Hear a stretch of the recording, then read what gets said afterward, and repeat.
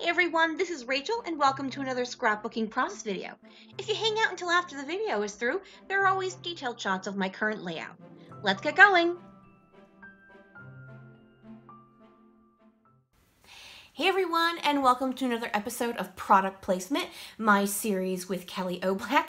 I am sorry, the camera is shaking right now because Xanthi is being obnoxious and rubbing up against my tripod, so much apologies for that. Today, I don't know if you can figure it out, but the product we're going to be playing with are die cuts. So I had actually, someone had asked to do raw chipboard, and I promise you we will get to it. I know I have a little bit. I'm not sure quite what Kelly has, so we're gonna have to talk about it before we agree to do it. But I had been doing another layout, and I'd also been putting away some new random die cuts I have. You'll see a video for that at some point. Not a video of me putting stuff away, but you'll see the layout I'm talking about at some point. And it occurred to me I have way too many die cuts and I need to find a way to use them up. So I'm like, let's work with die cuts. And then I was thinking, oh, I could do like a rainbow thing. That's super popular right now. Hold on. Yeah, go in your box, please. Thank you. Woo. Okay. So what I did is I went through my red, my pink, my orange, my yellow, my green, my green and my aqua. I have my green and my aqua together. My green, my aqua, my blue, and then my purple folders of die cuts, and pulled out some things that I might work. And I kind of played around with, did I want to do stripes? Did I want to do stripes this way? And then I kind of got an idea to do a swirl. And I have this piece of white marshmallow cardstock, and I'm thinking what I'm going to do is a bunch of mixed media in the same colors behind all of my die cuts. We'll see if this works. I have no idea. But that's what my thought process is, so that's what I think I'm going to try out. So I'm going to go ahead and get you guys put on fast forward. Before I do that, I do want to say, make sure you head on over to Kelly's channel and check out her take on using die cuts on a layout. All right, as I said, I'm going to get you guys put on fast forward and we'll see what happens. All right, folks, let's get going. Okay, before I get started, I do want to mention that this, as I mentioned before, this is marshmallow cardstock, which is a thicker cardstock. I did, however, go ahead and add a layer of clear gesso because I'm going to be using a lot of watery mixed media as opposed to, say, doing some ink blending or doing a packaging technique. I definitely wanted the colors to be able to mix, and for that to happen I did need to add some gesso simply to give it a chance to not set into the paper. So I'm starting off with my red colored die cuts, and then what I'm going to do is I'm going to glue them together as a section, but not to the paper. And you can see I've jumped ahead here because it was just me gluing them in the exact same position they are. And then I'm going to go ahead and move on to pink. I am going to jump ahead after a bit because I'm basically doing the exact same thing. I'm placing the die cuts down in an order that works for me, and then I'm gluing them together, but not to the page. This works out really, really well. It broke in one place near the greens, but so I just had two giant pieces. And so here we go, and with everything is finished, and they're all glued to each other, minus that one break at the green leaf. It's funny because that's actually the part that gets covered up on my photo. So this worked out pretty well. It's a little squared off in places. That's okay. It doesn't have to be perfect. Nothing ever is. So what I'm going to do now is I'm going to move that to another piece of paper so I can use it to visually see as a visual aid when I'm putting down my mixed media. So I'm going to start off, and I wrote all the names down. They're all Shimmers products. I'm starting off with Rose Gold Red, and then I'm going to Sweetheart. And then what I'm going to do is take this paintbrush and kind of meld the two colors together. And then tap my brush and do a little bit of misting. I'm then moving on to Sunset Strip, after I decided I needed one more spray of pink.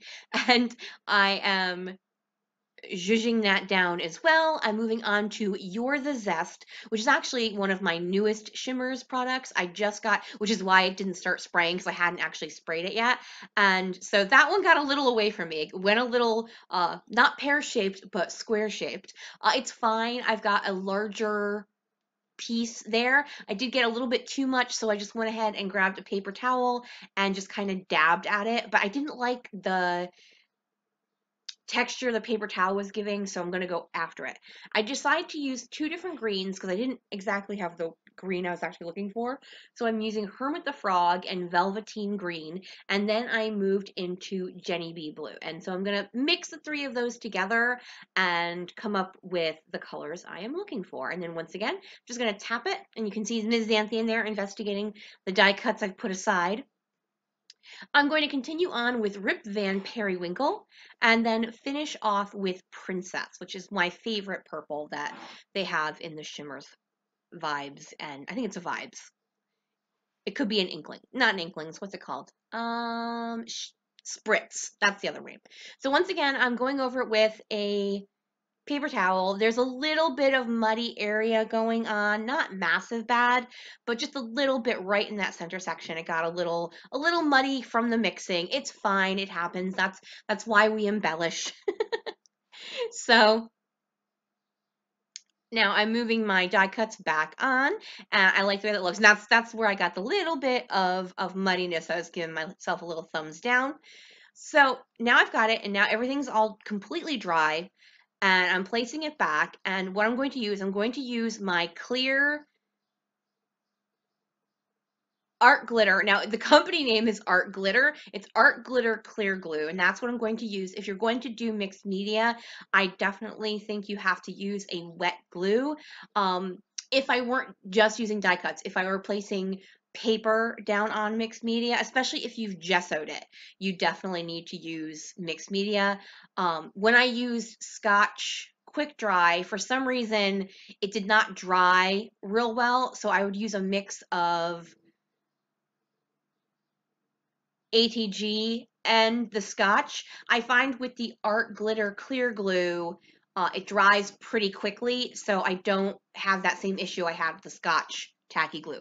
For whatever reason, for however they're made, that's just the truth. That's my truth, or how I feel it turns out for me.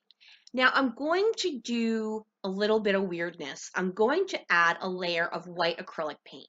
It's a little bright and a little in your face, and I just wanted to kind of blend it in more in the background. And this really worked. I'm sorry, my neighbor started mowing. I don't know if you can hear that or not. I don't know if my microphone picks it up, but I do apologize. I'm not going to go. It's very nice out here today. I don't want to go shut all my doors and windows. So I apologize if it's annoying. Hopefully you don't really hear it. Okay, so I'm just continuing to add. When I was over in that red section, I added a little bit too much. But unfortunately it's one of those things you can't unadd the white paint. So you live with it the way it is. So my whole thing behind doing this layout was that, oh, I got paint all over my hands. I had a particular photo in mind for this. Now, I'm going to talk about this while I speed through. I'm just going to do the exact same colors in a misting over the spiral. I have a picture of my nephew who is learning to drive right now. And so one of the things he said to me, he's like, oh my gosh, you just have to think about so much all at once. And that's what really put me in the idea of this spiral with all the different die cuts and all the different, pieces that are going on in your head and all of that. So that's really where this entire design idea came from.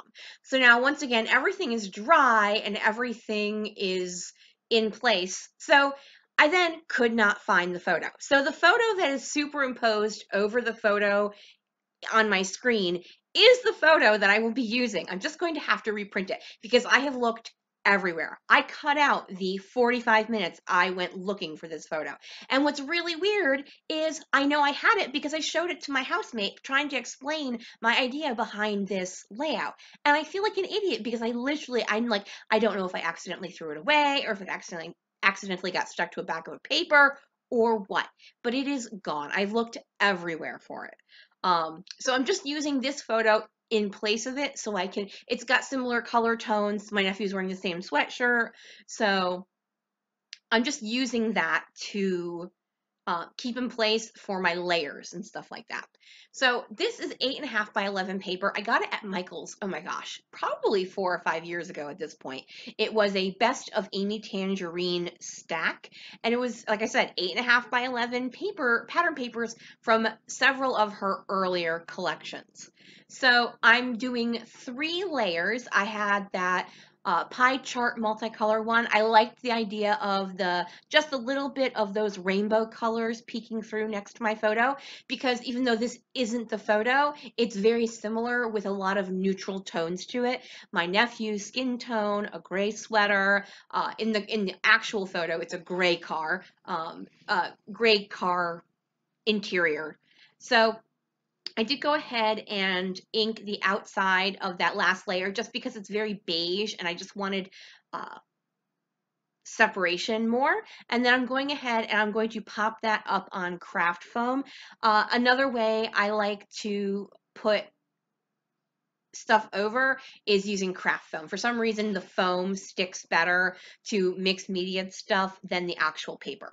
I'm going to keep the rest of this, shockingly enough, very simple, as I really wanted to focus on those die cuts as it is what we're using this particular time around. And I know my title looks off. That is a black foam thicker. I don't know what it's called. I do not remember what it's called. But yeah, it's kind of wonky with how I placed the words. I think I might go back and fix that up a little bit. So I'm talking about my nephew learning how to drive and just,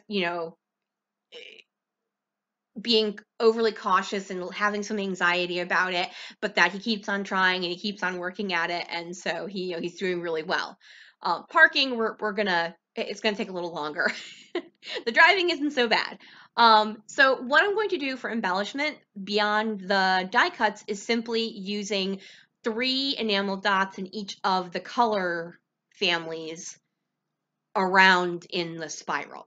So I'm going to put 3 red in the red area, 3 pink in the pink area, and so on and so forth. That is all I'm going to do, except I am going to go ahead and add some silvery gray misting at the end. So that's pretty much it for me. You're just going to watch me place enamel dots. Thank you guys so much for joining me here today. If you could head on over to Kelly's channel and take a look at what she did for die cuts in our product placement series, that would be super awesome. All right, folks, once again, I am so happy that you join me here each and every week.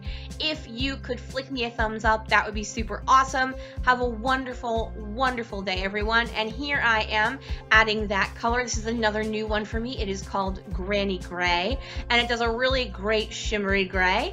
And I'm like, oh, I need to cover my photo. And then I'm like, hey, dum-dum, you can just move it because you never glued it down.